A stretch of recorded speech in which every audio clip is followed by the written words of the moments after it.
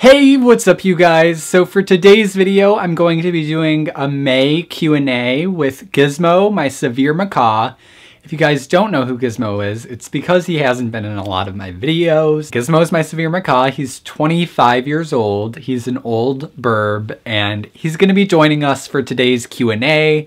I asked you guys some questions on Twitter, and let's get straight to it. Maddie asked, if you could ride any wild animal, what would it be?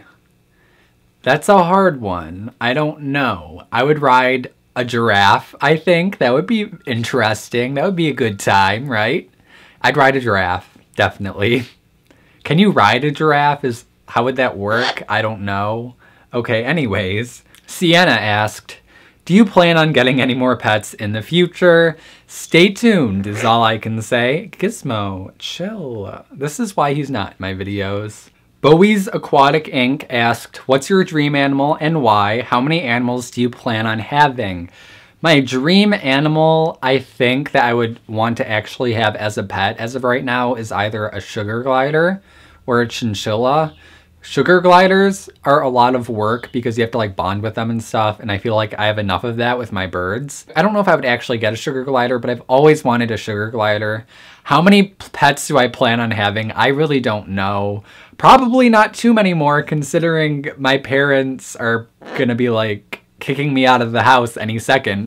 Vegetarian Trash asked, which one of your animals do you have the closest bond with? I would have to say Mango, probably, because most of my animals are reptiles and stuff, so they don't really bond with people that much. But Mango probably has the closest bond with me because birds bond with people immensely. So yeah, I would have to go with Mango of all my pets. It's Joker 760 asked, would you own bearded dragons again?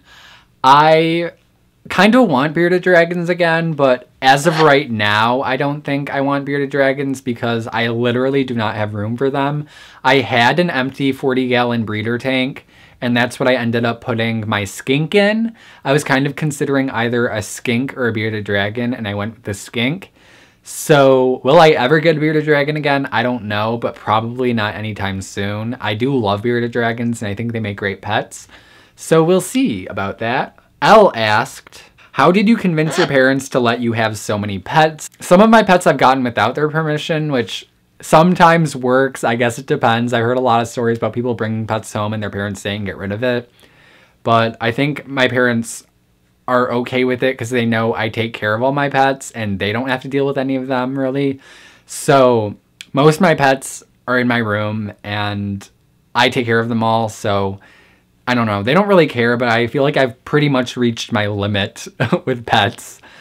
Lex asked, how do you deal with Gizmo's aggression? I'm trying to tame my grandma's Quaker parrot and it isn't going well, LMFAO. Honestly, Gizmo's still aggressive towards me. You just kind of have to deal with it.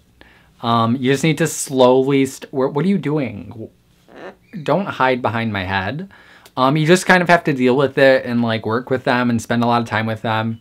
Hand feeding your bird treats helps a lot with them getting used to you because they're like, oh, you're gonna give me treats? Okay, that's cool. I like you. Another thing, I forgot where I read this, but I found it to be very useful with training my birds to step up from their cage. When you're going to get your bird out of the cage, like when you're putting your hand in there trying to get them to come out, to not give up until you get the bird out, because if you let your bird like win, I guess, you just say okay and you give up and let the bird stay in the cage after it starts biting at you, it'll know that it's in charge of you and that it can do what it wants and stay in its cage.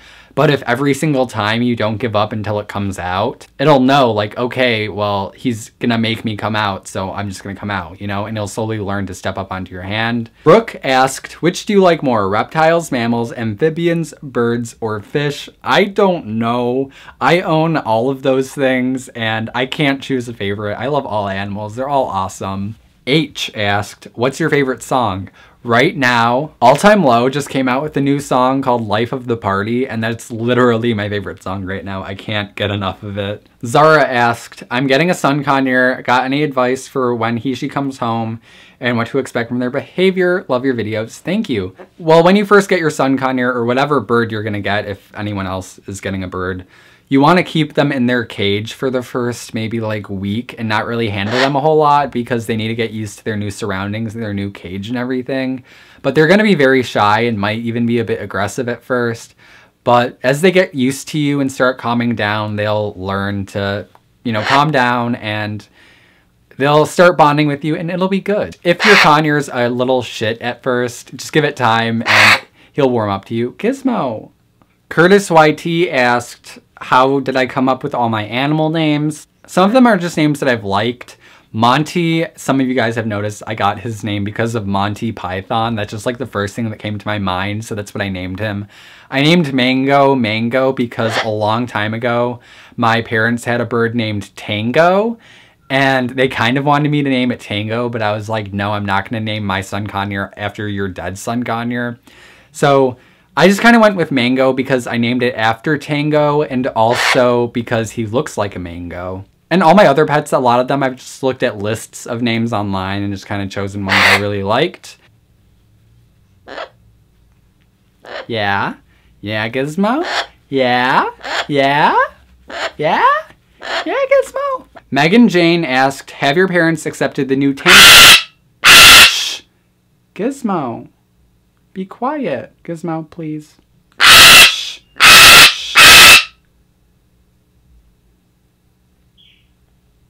Megan Jane asked, have your parents accepted the new tank build yet? Also, I love your skink. Thank you. Okay, so for those of you guys who haven't noticed yet, I set up a little tank over here. It's actually not that little, it's 30 gallons. I'm turning it into a reef tank. It's currently cycling. It's really ratchet right now. I have my light from my fluval spec going over there because I have algae growing in there that I want to keep going. But yeah, once I get my light in the mail and I get some more live rock in there, I'll make a video on it, definitely. So stay tuned for that. I'm starting a reef tank. It's cycling. We'll get into it in another video. My parents were mad, but they've accepted it at this point because I kind of started doing it without asking them first. Wouldn't recommend. All right, guys, Gizmo's getting pissed at me right now, so I think I'm gonna end the Q&A here. If you want to be in my next Q&A, make sure to follow me on Twitter and Instagram because that's where I usually get my questions from. Also, don't forget to give this video a big thumbs up, subscribe to my channel because I post videos every week, check out my social media, the links to those will be in the description below, and I'll see you guys in my next video, and say goodbye to Gizmo. Pretty bird! Alright, bye! Bye, Gizmo! Okay, alright, bye. He shat on my bed. Gizmo shat on my bed. I'm upset. This is bad. Bad bird. Just trying to fix myself. What the hell?